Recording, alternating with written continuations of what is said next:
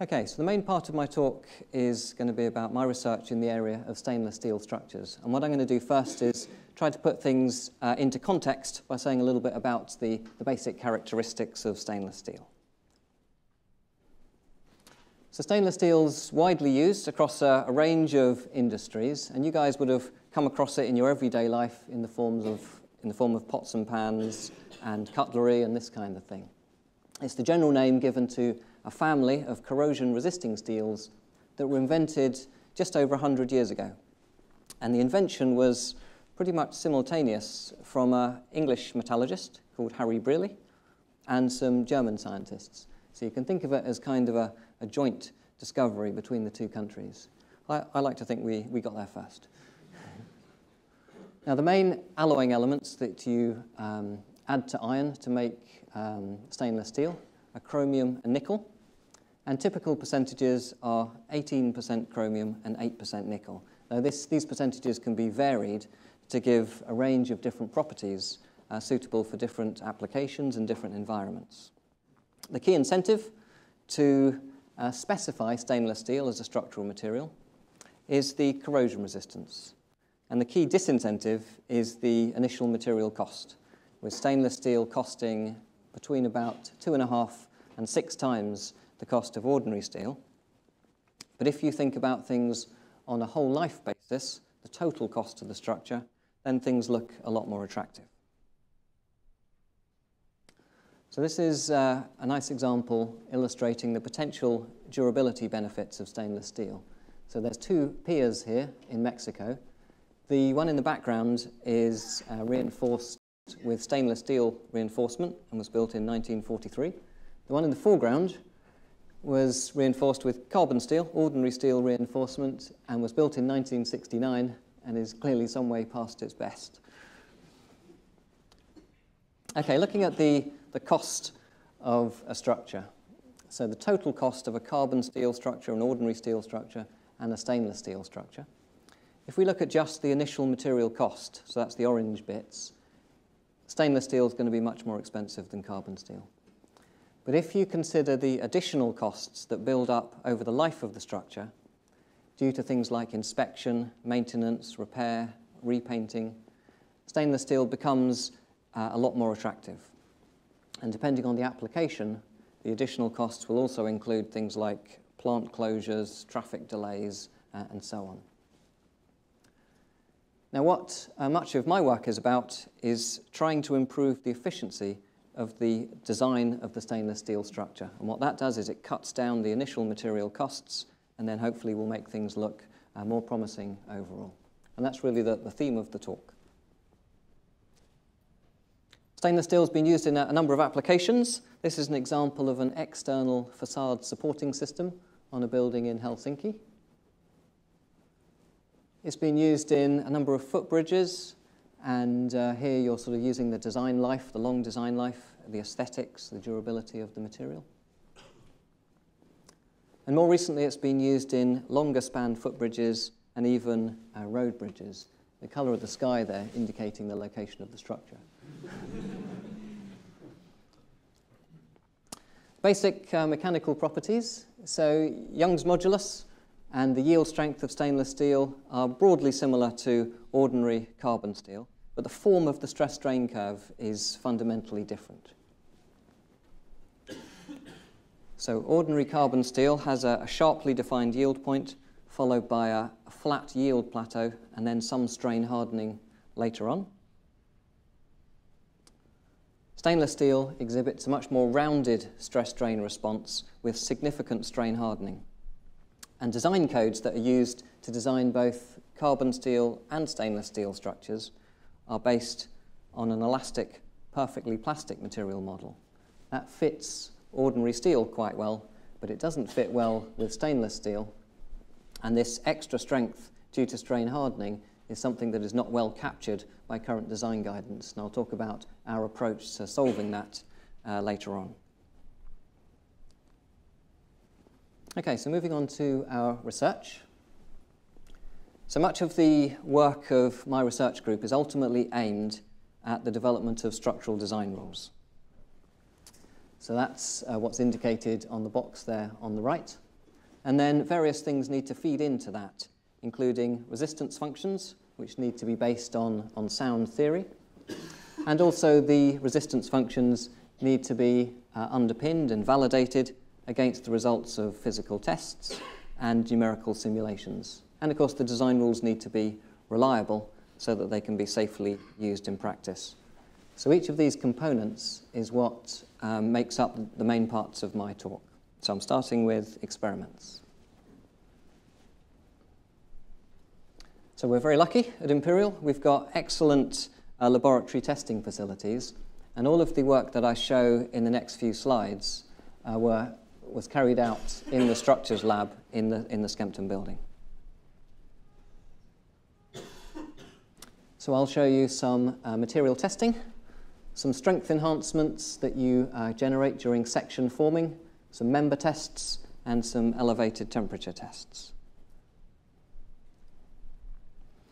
So establishing the basic stress-strain characteristics of the material is, in principle, relatively straightforward, but it's so important because all of your subsequent member test results are normalized back to the measured material properties. So it's important that it's done accurately. Here I've shown a typical stress-strain curve, which is the blue line from a tensile coupon test. And there's also another curve which is basically overlapping, which is a model, a material model, which has been fitted to this coupon test. And this is the form of that model. So it's a two-stage Ramberg-Osgood model, which we developed at Imperial in conjunction with some researchers at UPC in Barcelona. And you saw that the model can accurately capture the observed stress-strain response. You can apply it in both tension and compression. And it's now been widely used by others in their numerical simulations and analytical models. Now, the dominant product form for stainless steel elements are cold-formed sections. This means that flat sheet material is plastically deformed at room temperature into the final cross-section shape. And that plastic deformation induces strength enhancements during the forming process.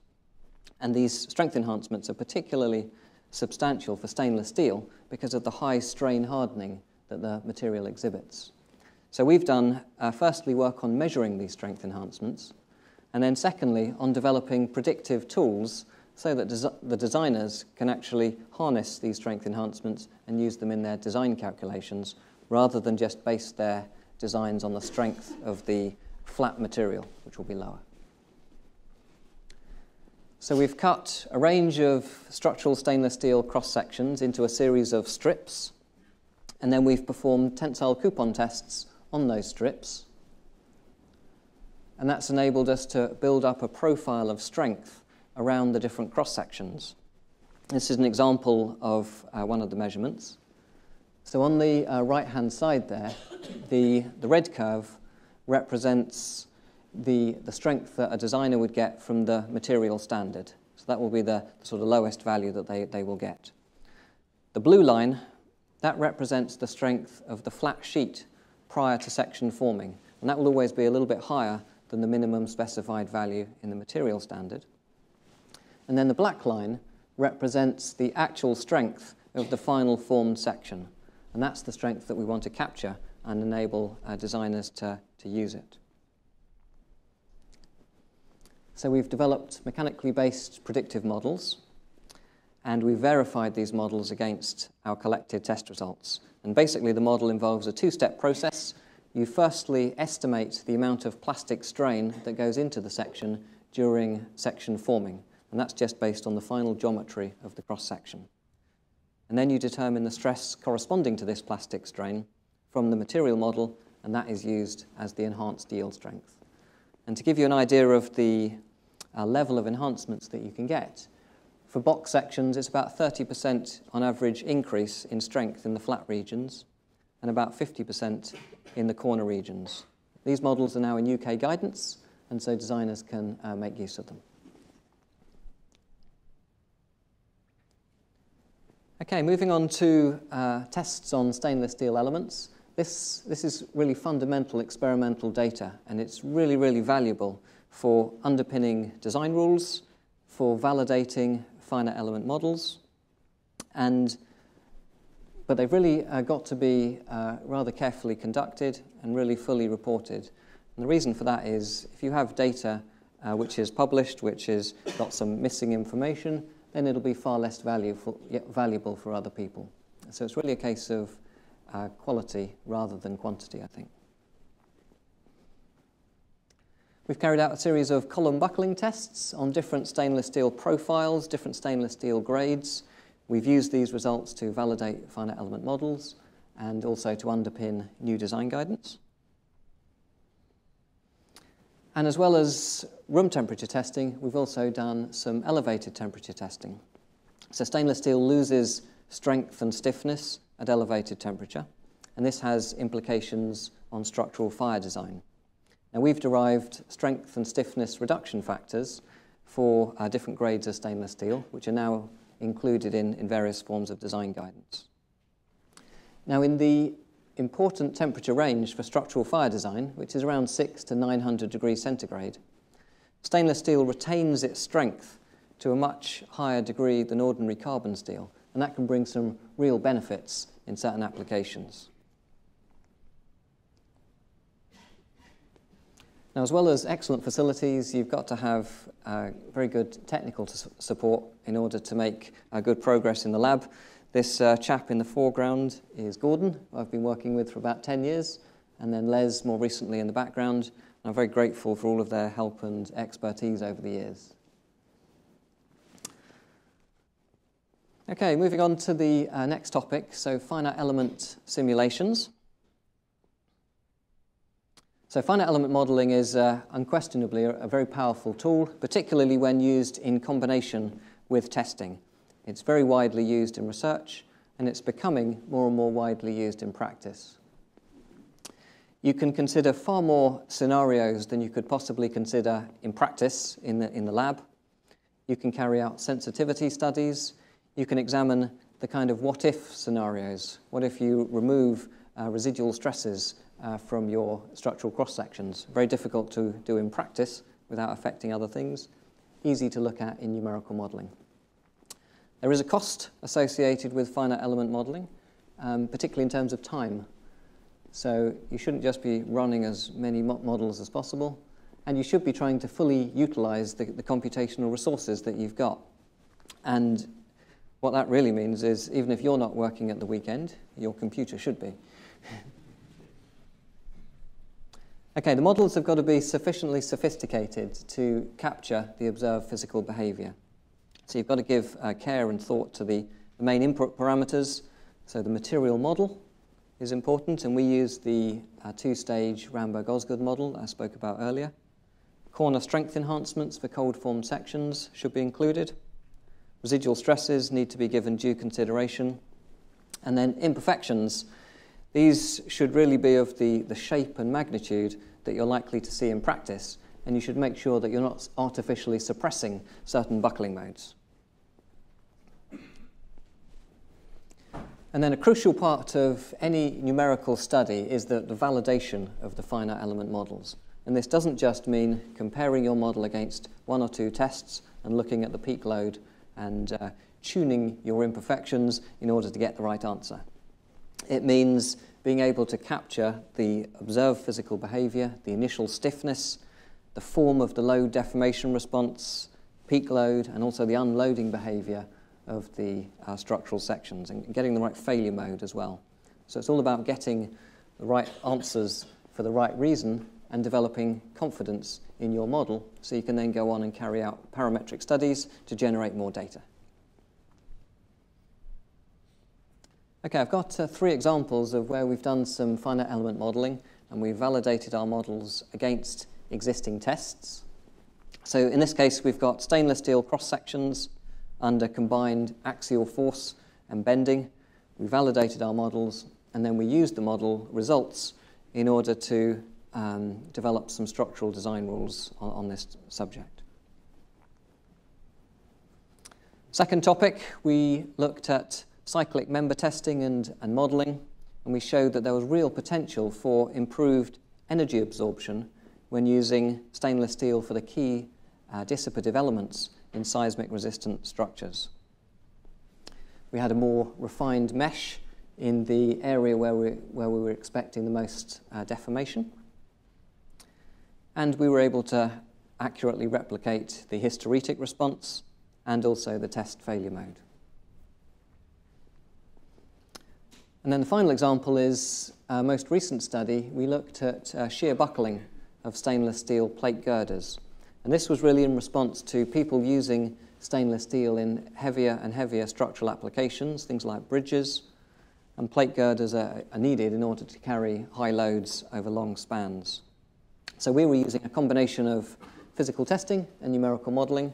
That was used to underpin design guidance, and that design guidance is now included in the 2015 revision of Eurocode 3, Part 1.4. Okay, moving on to design rules.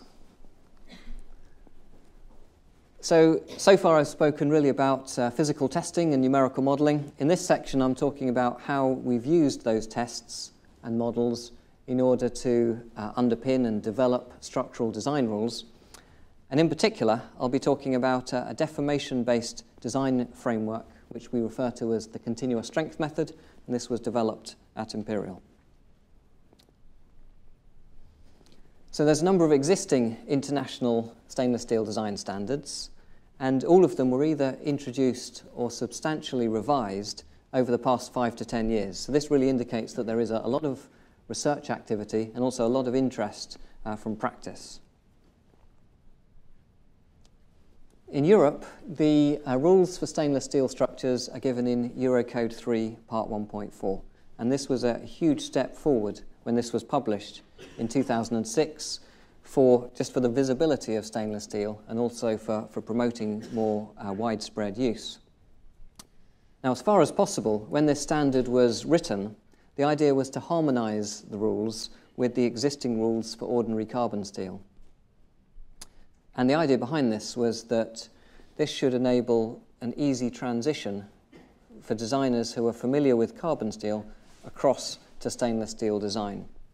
So that was the idea, but in some areas that's really at the expense of efficiency of material use. So some of the design rules are overly conservative, and if you've got an expensive material, you want to be using it as efficiently as possible. So I've got a few slides here which basically summarize what is the shortcoming with existing standards and then how we address that with our new deformation-based design method. So as we saw earlier, stainless steel has got a nice rounded stress-strain curve with substantial strain hardening. But current design codes are based on the assumption of elastic, perfectly plastic material behavior, and that's the stress-strain curve that I show in that picture.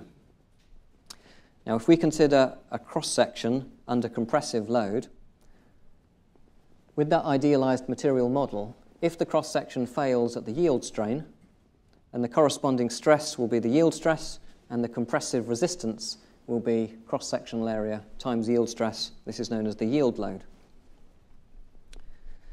If the cross-section is quite stocky, and it can deform a long way along the stress-strain curve, it will get to high strains, but with this material model, it doesn't result in any increase in strength.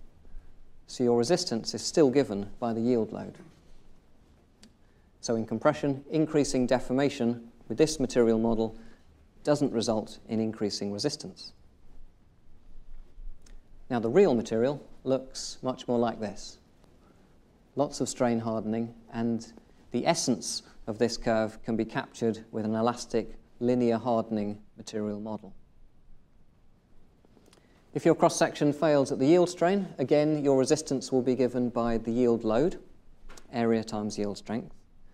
But now, if you've got a stocky cross-section that can deform along the stress-strain curve because local buckling is suppressed, now increasing deformation also brings increasing resistance. And the increase in resistance will be dependent on how far you can deform along the stress-strain curve and also the slope of the strain hardening region. So in reality, increasing deformation does result in increasing resistance. So that's for the case of compression. If you look at the same idea, but this time in bending, So with the idealized material model, if you fail at the yield strain, then the corresponding bending moment capacity is the elastic moment capacity, and this is assigned to what are known as class 3 cross-sections in the Eurocodes. If your cross-section can deform along the stress-strain curve because it's suitably stocky, you can get to the idealized case at infinite strain of the plastic moment capacity. So there's no increase in stress, but the stress spreads through the depth of the cross-section.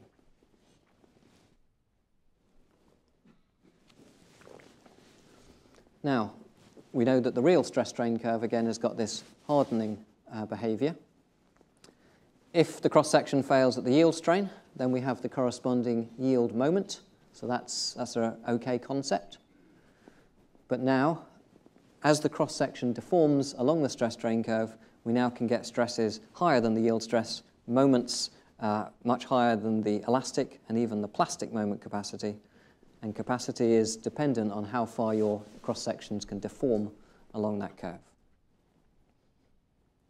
Okay, so that's the sort of background to the shortcomings with the current design approach. Now let's look at some data. So this graph shows the ultimate load achieved in a compression test of a series of short stainless steel columns, normalized by the yield load. And that's plotted against the slenderness of the cross-section, which is about the susceptibility to local buckling. Now we're interested in the data down the left-hand end of this graph, where the resistance is limited to the yield load, area times yield strength. But the actual capacities that you see in the tests are 20–30% above this value. Now we want to capture that strength, and we know that it's there because of strain hardening. If you look at the same thing in bending, so now we've got the moment capacity from a series of bending tests, normalized by the plastic moment capacity of the cross-section.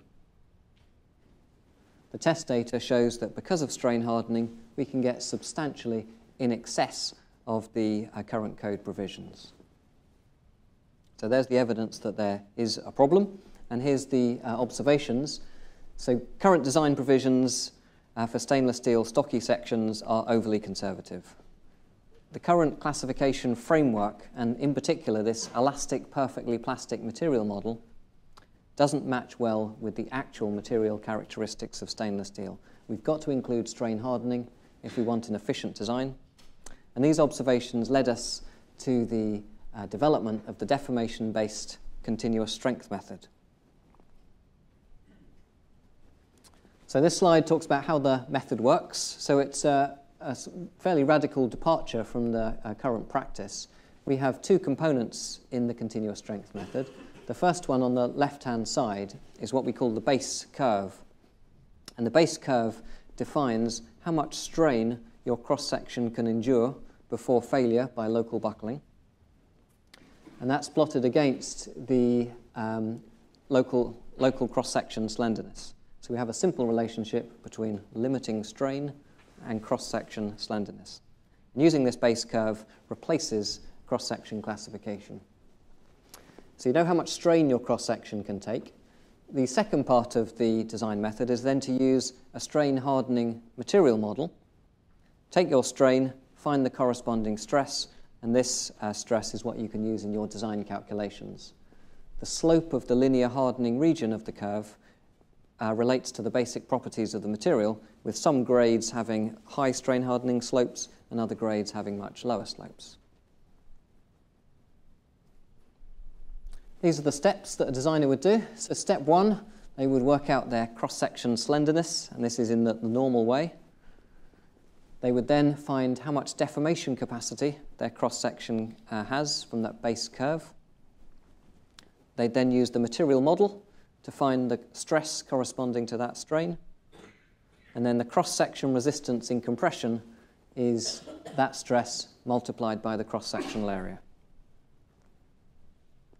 So that's for compression. If you look in bending, the limiting strain now applies to the outer fibre of the cross-section in compression. You then have the corresponding stress distribution from the same linear hardening material model. And then your moment capacity is the integral of the stress multiplied by the lever arm over the area of the cross-section.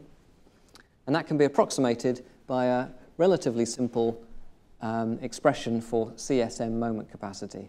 I say relatively simple because although it looks a little bit long, there's just three simple numbers that you need to put into here. First one is the strain hardening modulus relative to the Young's modulus of the material. The second number is just based on the geometry of the cross-section, and it's 1 over the shape factor. And the third number is the strain ratio. So this is how much strain your cross-section can endure as a multiple of the yield strain taken from the base curve. So again, the steps for calculating the resistance of a stainless steel element in bending. First step, same as before, calculate your cross-section slenderness, now for the section in bending. Second step, go to the same base curve and see how much strain your cross-section can endure. And then finally, you use the CSM moment capacity expression to get your resistance. So what we found is that the CSM yields considerably more accurate and less scattered strength predictions in compression and bending compared to existing design approaches. So we then moved on to look at combined loading, and that's the data that I've got in this graph. So here I've got the ultimate moment and ultimate axial force achieved in a series of tests, normalized by the Eurocode 3 endpoints of the yield load and the plastic moment capacity. And what you can see is that the data is firstly very scattered and also quite far from the design interaction curve. So that shows that the current provisions are conservative and also scattered. And the reason for it is that the stockier cross-sections are furthest out from the interaction curve, and that's because they're limited to the yield stress. We're ignoring strain hardening in current design codes, but in fact, there's an awful lot of strain hardening, which is giving them that extra strength. Now, if you take exactly the same data, but you simply normalize it by the CSM endpoints rather than the Eurocode endpoints, the data becomes in a much, much tighter band and becomes closer to the design curve. And that's showing that we've got a more rational and a more accurate and consistent design method. So our proposal is that we use the existing interaction curves, their shape, but we simply change the endpoints to the CSM endpoints. So overall, CSM offers, on average, about 20% increase in capacity, up to about 35% for some cross-sections. You get safe side predictions and a reduction in scatter. There's no real increase in calculation effort. It's a different approach, but it's not a more complicated approach. And we've demonstrated that you also get reliable outcomes according to a statistical analysis. Now, what's happening to the CSM? So it's been the subject of 2 prize-winning journal papers. It is now included in the recent AISC, which is a North American design guide for stainless steel. It's included in UK guidance, and it's also being used by some companies in the UK. So really what we're doing at the moment is we're trying to expand the range of application of the method, and that's the subject of ongoing research. And I see that the resulting material savings, coupled with these strength enhancements that you can get from section forming, can really help to promote the wider use of stainless steel. Now, this is where I see the main impact is of our research. Okay, talking about impact, I'm going to say a few sort of more general comments about the subject of impact. So REF and the funding bodies, rightly in my view, are placing increasing emphasis on impact. That means, is our research actually being used for benefit in practice? Now, I think this is right, but we've also got to be careful that we're not just considering short-term impact. Similar to what our president said a week or 2 ago, we've got to have the confidence to carry out the kind of fundamental research where we might not see the benefits for many years to come. I still think you should have impact in your mind when you're doing this kind of research, though it might not come to fruition for some time. Also, when we're disseminating our work, so clearly 4-star journal papers are the name of the game, but the kind of people that we want to impact upon might not be reading journal papers. So I think we really need to go out there and spread the good word, talk at conferences, and I think, by the way, hosting conferences is also good for an institution. Getting involved, writing textbooks and design guides, which practicing engineers will be reading, presenting to engineers, getting involved through the institutions, and in my area, design codes. These are really the key vehicles for ensuring that structural engineering research can impact on practice. And what's useful here is to get involved with the code committees. And if you're involved in the European code committees, you'll want to take lessons in international diplomacy. But it is definitely something that's worth getting to know the process. And in my view, impact doesn't generally just happen. We need to go out and put our case forward and try and make things happen. Okay, I'm now going to move on to a few more general aspects. So I'm going to say a few words about these different topics: teaching, professional institutions, the strategic think tank, research groups, and there are a couple of bonus slides. Okay, so teaching. As Nick said, I've been Director of Undergraduate Studies in the department for 5 years, and so I've given a little bit of thought to teaching. And we all know that universities have got two primary roles, teaching and research. I think they're both equally important. I also think that the attributes for high-quality delivery of the two are pretty complementary. So you need to have, obviously, technical knowledge of your subject, meticulousness, organisation, enthusiasm, clarity of expression, all of these kind of things. And no one forgets a good lecturer, and we influence hundreds of students every year. And of course, we want that influence not just to be one of imparting knowledge, but also hopefully one of inspiration. We want to inspire people to go out and design exciting structures, for example, or we might inspire one or two of them to do a PhD. We don't want to inspire too many of them into banking. I think we should be talking about our research in our lectures to some extent, and I do like the latest CivSoc initiative of organising research talks to the students so that the students know what we spend much of our time doing. Now, a good time to get to know the students and for them to really contribute to ongoing research is during their final year and MSc dissertations. These are really important. Here's a happy MSc student who helped in the lab, though it's not a good idea to put your hand in the testing machine.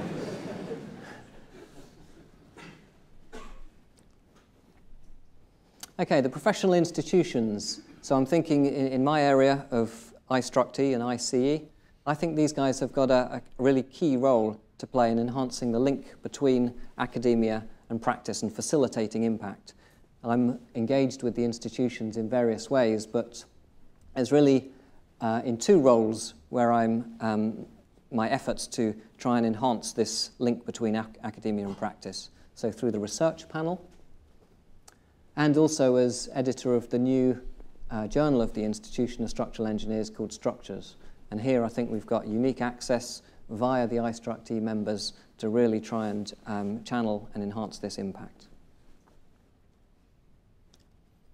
The Strategic Education and Research Think Tank. Now, Nick actually alluded to this earlier on.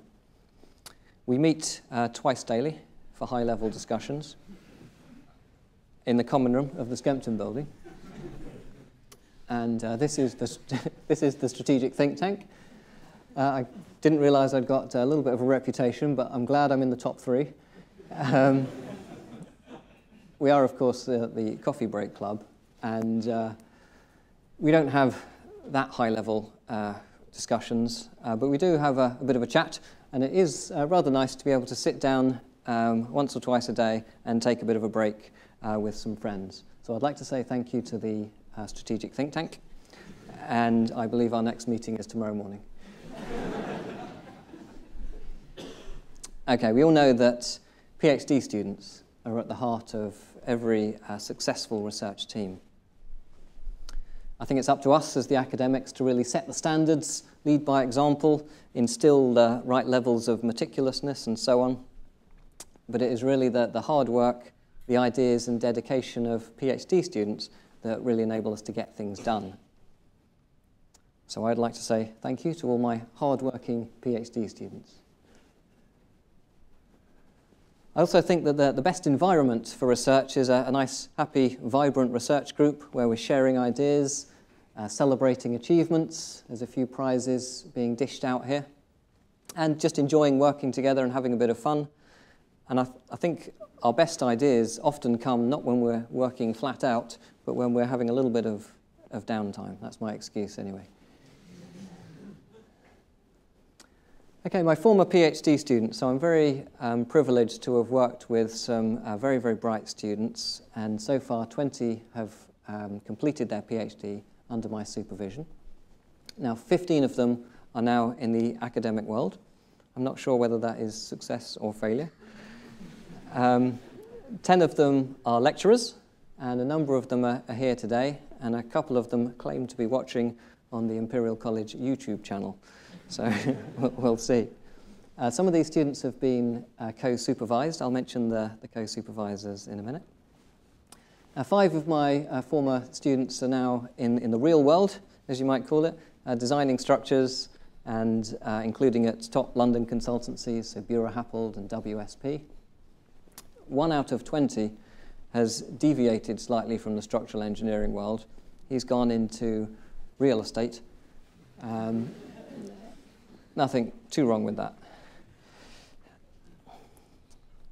Okay, my current PhD students. So again, I'm very lucky to be working with a very bright group of people. The stars next to the names, by the way, are indicating co-supervisors. And I should say thank you to all of the co-supervisors, David, Aimer, Lorenzo, Ahmed, Shaida, and Finian. There's the research group having one of our dinners, which we do occasionally. Most of the group are there, except the sort of newly arrived people. There's always somebody who comes along just for the free dinner.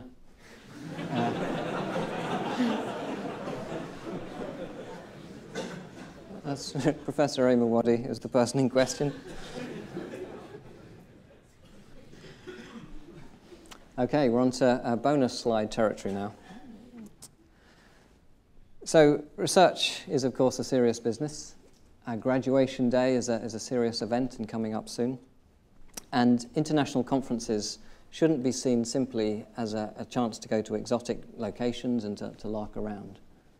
So I've got some examples of the kind of behavior that I really don't like to see.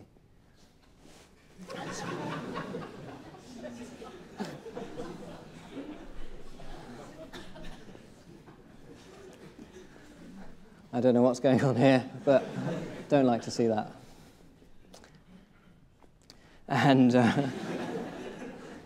if this is the future of structural engineering at Imperial, we could be in trouble.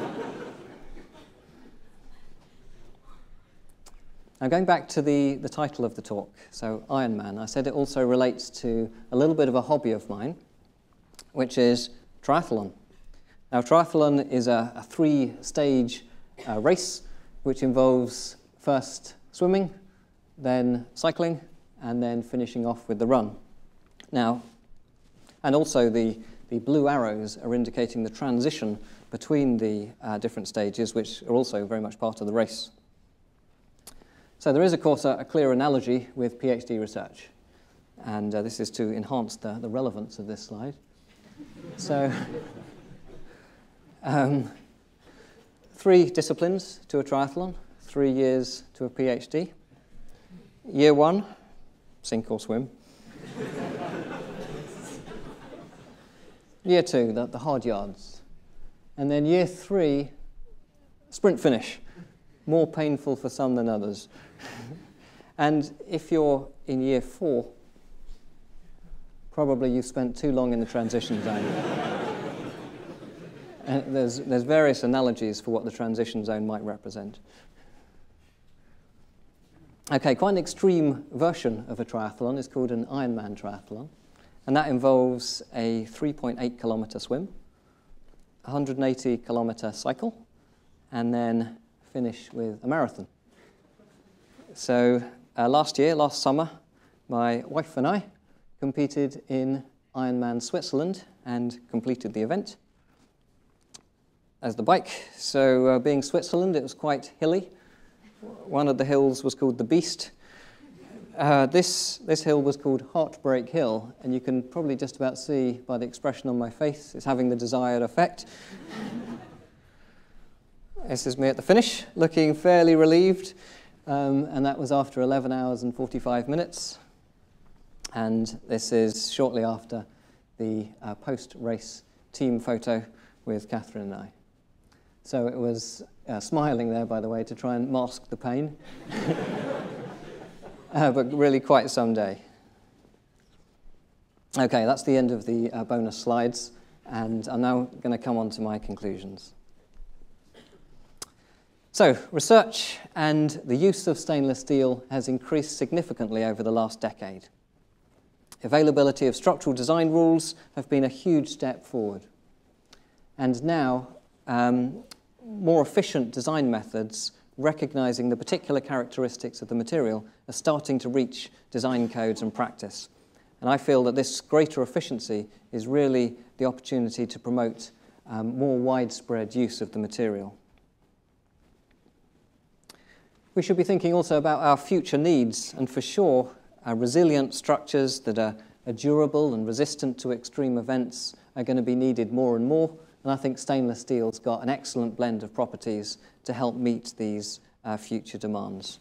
Of course, there's always more work to be done there. And then some more general conclusions.